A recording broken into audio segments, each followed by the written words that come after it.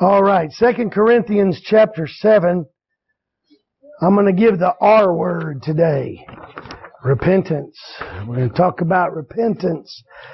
Amen. Let's look at verse 8. He says, "For though I made you sorry with a letter, I do not repent, though I did repent. For I perceive that the same epistle hath made you sorry, though it were but for a season. Now I rejoice, not that you were made sorry, but that you sorrowed to repentance. For ye were made sorry after a godly manner, that you might receive damage by us and nothing." Now watch this. This is so important. "For godly sorrow worketh repentance to salvation, not to be repented of." Amen. Right. But that means the opposite is about to occur here. "But the sorrow of the world worketh death." Boy, I think I would have to know the terms and definitions here. I think I better get a hold of what God's telling me that repentance is. Because if I don't got it, I want it. Right. Amen. I don't want to sin, die, and burn in hell for all eternity. Amen. What I want to do is I want God to reach and touch in my heart and show me where I fail. I want Him to show me where I'm weak. Show me my sin and put a light on my sin-darkened heart. Turn the heavenly lights on, so to speak, way down deep in my heart where I haven't even realized that I'm a gutter dweller. Every one of us, amen, if you're born of woman, you're born a sinner, and your pride and your arrogancy and your hatred and your prejudice all is standing against you and you don't even know it. It takes godly sorrow. It takes God through the preaching of the Word of God to smite your heart and to show you what's wrong with you. Oh God, show us this morning what's wrong with us so that we can allow God to have it and to fix it and to change our lives. Amen. Amen. Paul had written a letter here of concern in 1 Corinthians. They had gotten loose in their doctrine. And by the way, when you get loose in doctrine, your actions and your manner is shortly after. Right. They had a man in an adulterous affair with his own stepmother. Yep. Boy, there's a lot of complications to that. Anyways, they had greatly insulted God, this church did, because they were allowing it to go on. They had marred Christ's name in the community. Because after all, why would you go to a church where a man can be in an affair with his own stepmother? And then they had grieved the Holy Ghost of God. In 1 Corinthians 5, verses 4 and 5, it says, "In the name of our Lord Jesus Christ, when ye are gathered together in my spirit with the power of our Lord Jesus Christ, to deliver such an one unto Satan for the destruction of the flesh, that the spirit may be saved in the day of the Lord Jesus." Yep. He's saying you need to get them out of your body. Yeah. Like a disease. You need to cut them away and excuse them from your table, excuse them from your fellowship, because you are marring your testimony, because you are offending the Lord Jesus Christ, and you are quenching and grieving the Holy Ghost of God. But here in 2 Corinthians, we find that they did just that. They got rid of that fella and his stepmom, especially him. I don't know if she was a member of the church or not, but he was. And so now this second letter, Paul is congratulating them for their stand. See, what had happened is when they read the Word of God, you know what effect it had on them? It made them sorry for what they had done. Amen. See, that's the whole purpose of preaching the Word of God, is for you to hear it and it to make you sorry Amen. for your sin. That's the whole reason we're here today. Even as Christians, people that have been washed in the blood, we need a foot cleansing from the laver of God. We need the Word of God to make us sorry. Amen. So that we can turn to Christ and be cleaner than when we walked in the door. Right. Amen. If you get preaching that makes you glad and doesn't make you sad in your sin, you haven't heard preaching, my friend. Right. You've heard ear tickling. Right. Amen. But preaching will make you sorry. Anyways, now these people, because they had become sorry, they had a godly sorrow, and they repented and they got on the straight track again. Now they're cleared before the throne of heaven. Their prayers are potent. Their praise is practiced. And the preaching is powerful again. Amen. Amen. Because they repented. Right. You want God to show up in your life? Don't look at emotions. Don't look at anything that's appealing to the eyes. Look to your sin and compare your sin to a godly Savior. Amen. And if you are found wanting, you turn to Him, and God promises to show up in your life. Now, they did not fall into the snare of worldly sorrow. See, He mentioned godly sorrow, which leads us to repentance, and then He mentioned worldly sorrow, which leads to death. They didn't fall into that snare. They fell into godly sorrow and got right with God. Amen? Right. If you want to be right with God, man, get sorry. Get sorry for what you've done to offend Him. Get sorry for just how sorry you are. Amen? Right. Amen. The Lord is near a broken heart. A contrite heart He will not despise, the Bible says. Anyway, a worldly sorrow is like old Esau that we find in Hebrews 12 and verse 16. The Bible says he's a profane man. Mm-hmm. Matter of fact, it goes on in verse 17. He says, for you know how that afterward, when he would have inherited the blessing, he was rejected, for he found no place of repentance, though he sought it carefully with tears. Yep. You see, Esau did not repent in his heart toward God because of his sin. He faked it to show his daddy that he really was sorry, so his daddy would give him a blessing. Yep.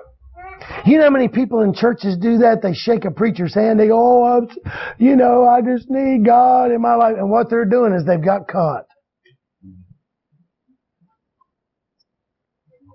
I'm going to tell you a little something about worldly sorrow. And that's really what I'm preaching on this morning, is worldly sorrow. First of all, it brings death. Yep. Yep. It said it right there, didn't it? Worldly sorrow brings death. You just want to get sorry and change your life around. I'm sorry what I did to my wife. I'm sorry that I kicked the dog. I'm sorry that I was a dud at work. And I'm going to try to make my life right. We read this morning, Jesus preached in Matthew 12, you try to sweep that devil out of your house, he's going to come back 7 times hotter. Yep. 7 times meaner. 7 times harder. You can't clean yourself up. That's right. Can't do it. See, that's worldly sorrow. And it leads to death. You're still going to die and go to hell. But godly sorrow doesn't bring death. It brings life. That's right. Amen? When you have worldly sorrow, there is no comfort. Oh, you can be comforted for a few minutes. Like, one of you fellas get busted with pornography with your wife. You can get right with her for a few minutes with worldly sorrow. Oh, I'm so sorry. I love you. I won't do it again. Blah, blah, blah. But then if you don't have true repentance, but you have worldly sorrow, you won't have the ability to overcome it. Right. You're still going to be stuck in the slime pit of it. Amen. You understand what I'm saying? Right. There's no comfort for you. As a matter of fact, when you have worldly sorrow, it still keeps you in your guilt and shame. But if you have godly sorrow, which leads to repentance, it clears you of all debt, clears you of all guilt and shame. The ultimate goal of worldly sorrow is death, or perhaps suicide. Can't take it anymore. I can't do it. I can't hold this line. I can't continue this way. I can't live up to the standard. The ultimate goal is for you to kill yourself. Yeah. That you get so sorrowful. But repentance, when you have a godly sorrow, Yes. when you'll hear the preaching of the Word of God and apply it to your sins as compared to a holy Christ. My friends, it takes the sorrow that you have and it places it where it belongs. It doesn't belong on you. Christ died for you to bear your sorrow. That's right. Yep. It's all on Calvary. It's all on the cross. So we go messing around with sorrow and we produce a worldly sorrow instead of a godly sorrow. We're going to fall right in the pit. Isaiah 53:5 says, "But He was wounded for our transgressions. He was bruised for our iniquities. The chastisement of our peace was upon Him, and with His stripes we are healed." Right. So what's the difference really between godly sorrow and the sorrow of the world? I mean, really, I think if we're talking about it, I think we better understand the terms. And we better know that when we walk out of here, if we've ever experienced sorrow when it comes to God, we better know if it was a worldly sorrow or if it was a godly sorrow. Amen. We better know that. Heaven and hell is in the balance, ladies and gentlemen. Right. A life of power and grace and mercy and blessing versus a life that is not a life that just leads to destruction. That's what's in the balance here, you see. So, what's the difference? Well, sorrow of the world is basically this, and some of y'all may get mad at me, and I know this is not politically correct. In psychology, they sure are going to hate what I'm going to say here, but I care about as much as I care about a flea. Sorrow of the world is nothing more than self-pity. That's what it is. It's self-pity. I got caught. Yep. Now I have to find a way, because I love myself, because I pity myself. I've got to find a way to relieve this suffering, to relieve this spotlight shining on me. People will do that. They'll come to church. Maybe their mama will bring them or something. And that young boy, everybody knows he's been a terror in society. And he's been caught. He's been busted. He can't handle it. So what he does out of self-pity is he'll call on Jesus to pull him out of his trouble. Many a child or husband, even wives, they get saved to get out of trouble. Mm-hmm. Well, let me just get saved because I know that my wife is saved and she'll be glad. That's worldly sorrow. It's self-pity. It's really basically a means of manipulation. I'm going to tell you something. You can manipulate mom. You can manipulate dad. You can manipulate your spouse. You can manipulate the preacher. But you can't manipulate Jesus Christ. Nope. Right. It goes right along with self-love. See, worldly sorrow is nothing but self-pity. But godly sorrow leads to repentance. There in verse 9, he says, "Ye were made sorry after a godly manner, that ye might receive damage by us in nothing." In other words, it's a work in the heart from God. Let me just tell you something. If here this morning you're thinking, please, Brother Sam, shut up. You're killing me. You're busting my heart wide open. You're making me mad. You're naming things I don't like. You're making me uncomfortable. Can I tell you a little secret? That's not Brother Sam. That's not me. All I'm doing is telling you what the Word of God has to say.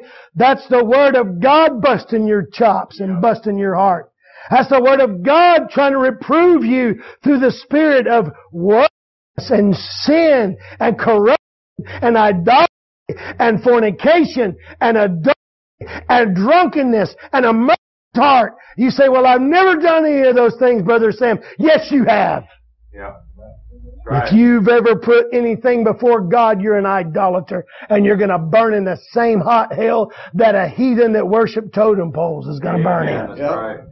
I'm not saying this to be angry. I'm not saying this to be mean. The only one I'm mad at this morning is the devil. Amen. And I'm going to tell you why I'm mad, because while I'm preaching this, some of you will be listening to this, whether it's online, whether it's through the recording, or whether it's present. You'll be listening to this and be getting angry and want to shut it off and thinking, that guy's a jerk. I don't want to listen to that guy. I'm going to tell you something. You got a friend in me. You better listen. Amen. You better listen to the Word of God so you don't go to a church pew today. Amen. Right. Amen. Amen. Godly sorrow will change your life. It's not self-pity. It's self-condemnation because of my sin. And it turns you from looking to yourself to looking to the Savior. Compare yourself to Him. Yep. So it's self-pity. Here's something else about worldly sorrow. Worldly sorrow is not only self-pity, it is a shallow profession. A person out of self-pity will come forward and they'll trust Christ or give their life to Jesus. They'll make some kind of a commitment or a dedication to be a better Christian. You can't. Right. No man can live the Christian life in his flesh. Do you know that's the whole reason there's all these denominations and stuff? Yep. Because people are trying to be Christians in the flesh. We're going to baptize the way we want. We can make the Lord's Supper mean what we want it to mean. We can evangelize the way we want. We can print any Bible we want. We can do anything we want because, hey, I'm a Christian. That makes me better than you, but I'm going to do it on my terms. In God's book, that makes you stink. Yes. Right. You're a hypocrite. Amen? Amen. Yep. It's a shallow profession. Make some kind of commitment. And the problem is they're still in the shame of sin. They're still in the guilt of sin. They're still in their shame. They're still hiding things. Yep. But see, repentance is different. Godly sorrow, repentance is different. It leads to salvation, ladies and gentlemen. See, let me tell you something. All of these religions in the world, including, I'm going to say Christendom, instead of Christianity, because most people wouldn't know Christianity if it hit them right between the eyes. Yeah, that's right. Like we said last night, we're in the Bible Belt, and the number one thing it needs is a good belt of the Bible. Yep. Amen. It has no idea what the Bible has to say about anything or what a Christian is. Yep. Amen. Most of Christianity and all other religions, it's all about teachings, philosophies, and lifestyles. Am I right? Yep. But let me tell you something. When you meet Christ, it has nothing to do with what church you went to. It has nothing to do with your baptism or your upbringing or your culture or your social status or your education.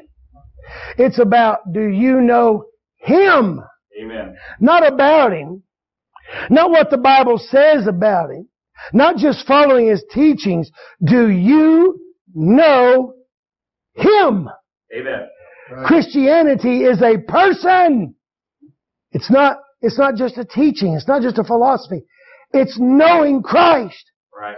See, that's what brings the repentance, is because you're hearing the Word of God preached. Whereas, if any of you are like me, I hated the preacher that I was stuck listening to in Hahn, Germany in 1991. I wanted to smack that bald-headed man right off the stage. I couldn't stand it. I thought maybe he was calling my wife and saying, what do you want me to preach today? What did Sam do this week that I can straighten out? That's what I thought was going on, because I thought, I'm looking at her and I'm looking at him and I'm thinking, is there something going on here? Because I'm sick of this old boy jumping with both feet in my chest every Sunday. I was sick of it.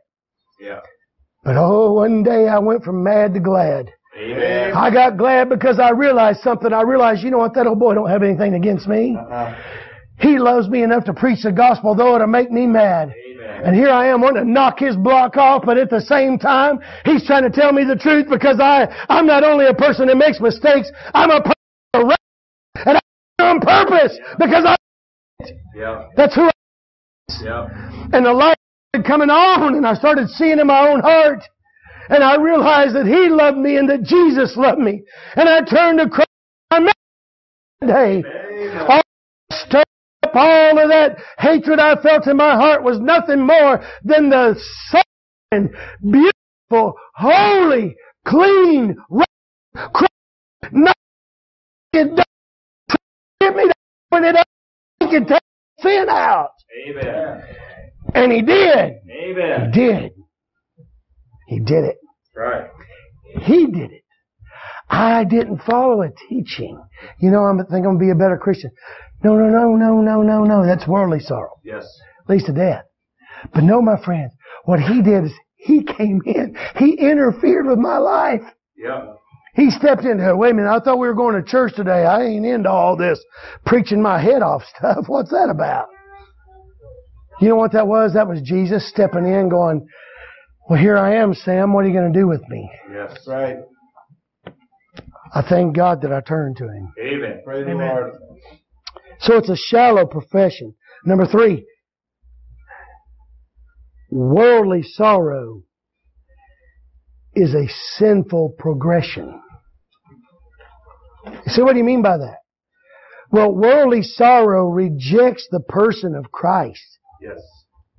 And ultimately still looks to self. Remember, it's self-pity. Yes. Jesus at this point becomes a good luck charm, a sidekick, a buddy, a co-pilot. God is my co-pilot.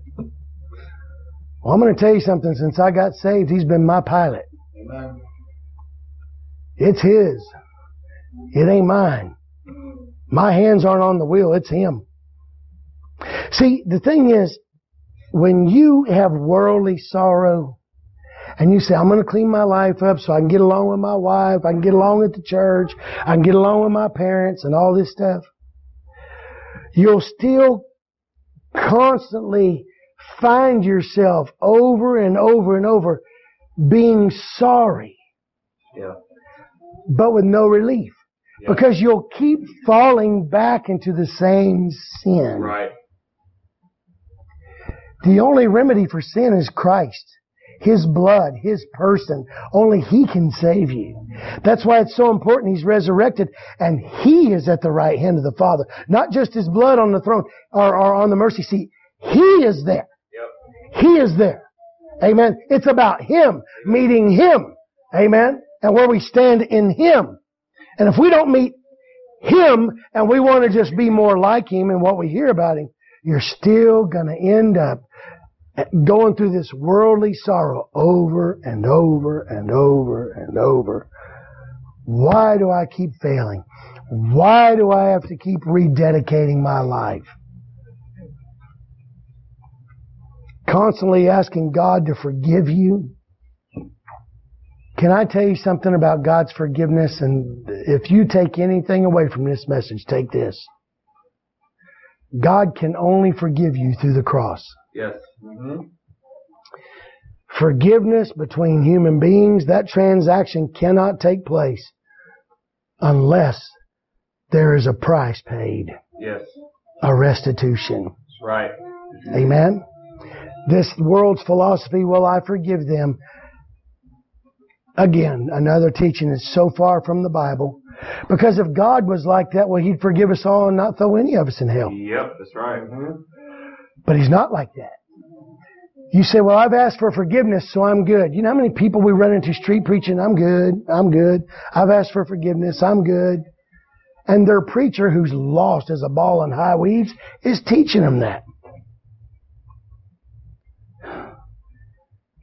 You're not good. Nope. You got to come to Calvary to have forgiveness. Yep. There has to be a transaction made between you and Christ. Yes. Between you and God the Father and Christ the sacrifice.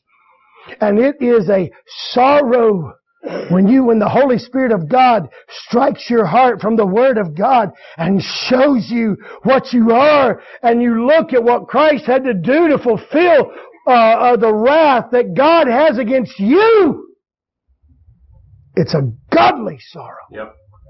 And you meet Him, and He changes you forever.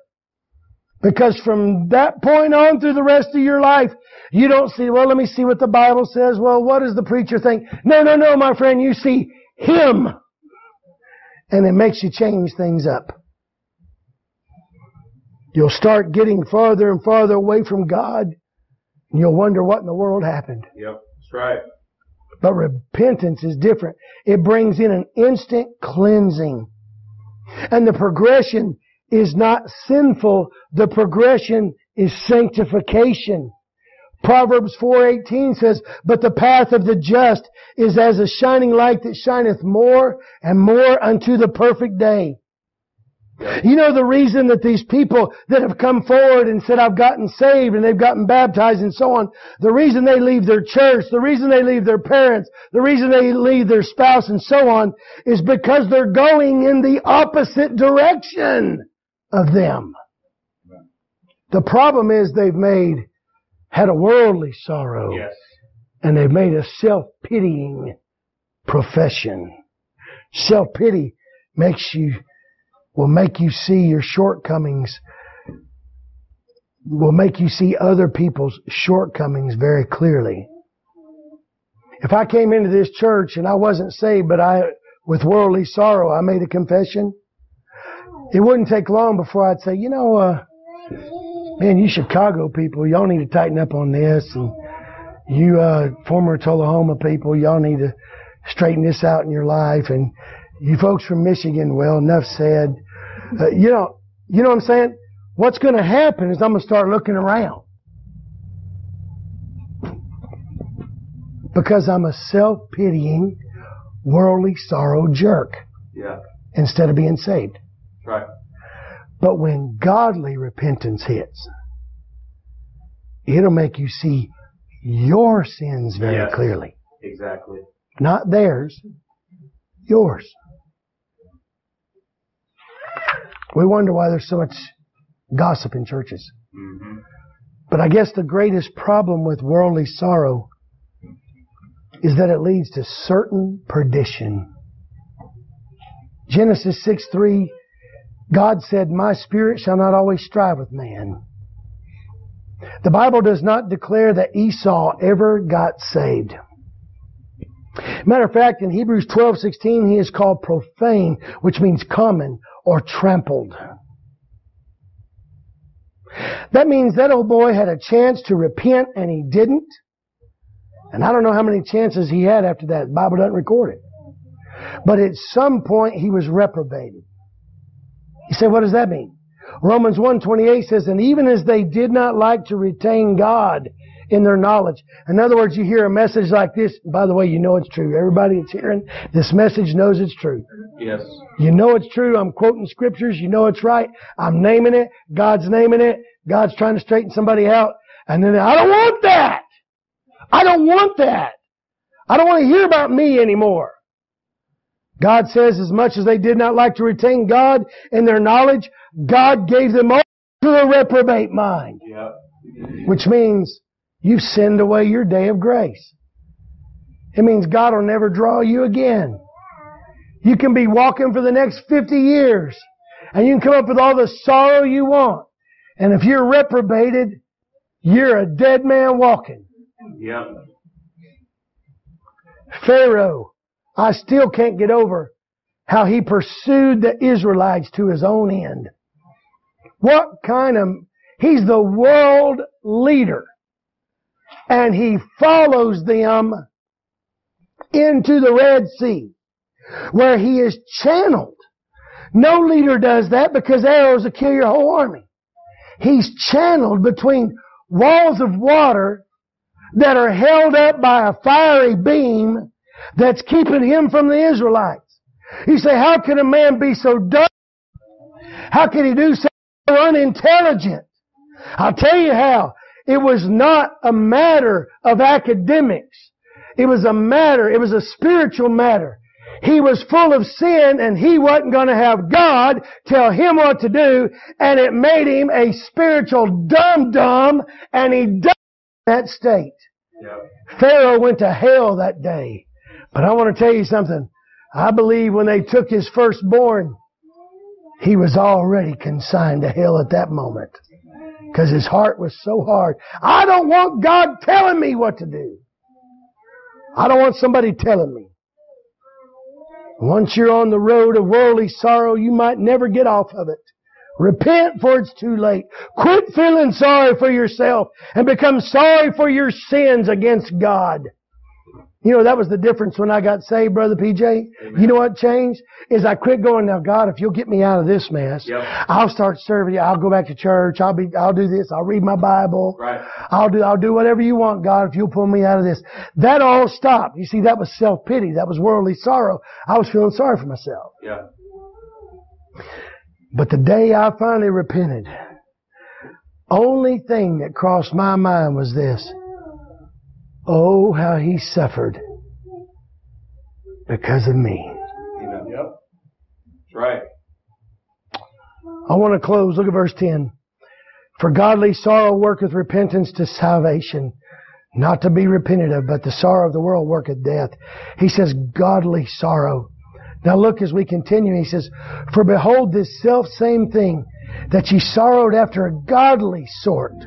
He said, what carefulness it wrought in you. Do you know something? When I got saved, when I repented, and it was a godly sorrow, and I listened to God, all of a sudden, I became very diligent to conquer things in my life.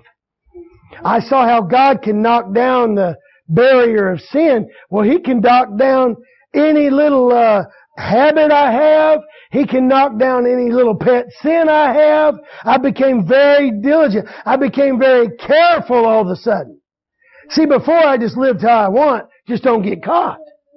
But when I got saved, I became careful not to go back into that sin again. Amen. I didn't do it. God did it. He says, look at this. Yea, what clearing of yourselves.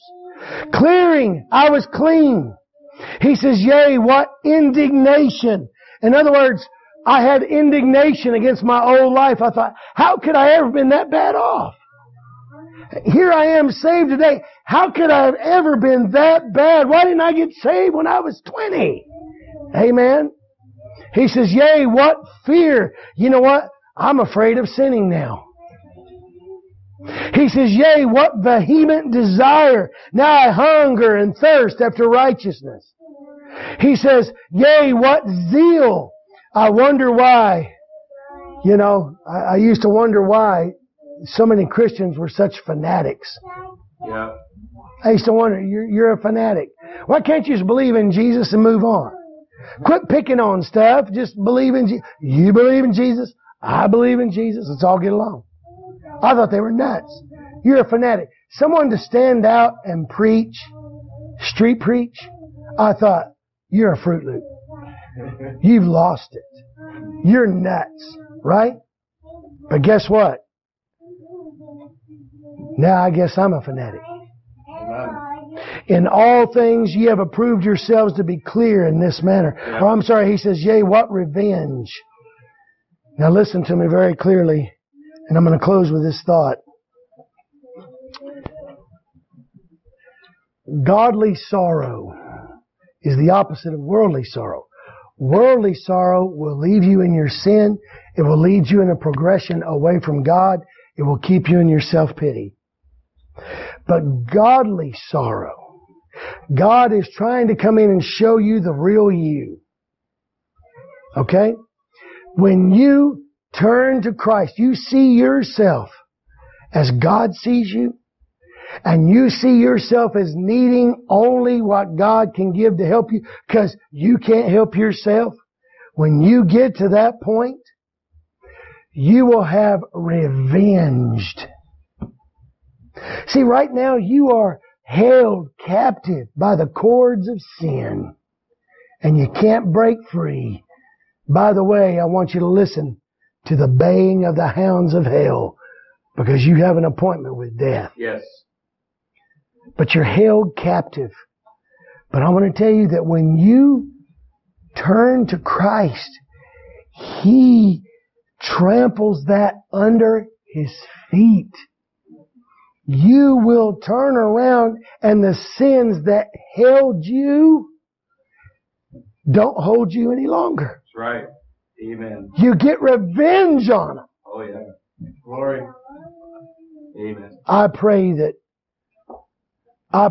Holy Ghost reproof today through the preaching, the foolishness of the preaching of the gospel of Christ has caused godly sorrow so that men will repent, turn to Christ. Yes, we'll have a heavenly home, but that's not what it's about. It's about being made free from that sin Amen. that holds you down. Amen. We'll stop right there. Let's have a word of prayer and we'll be dismissed.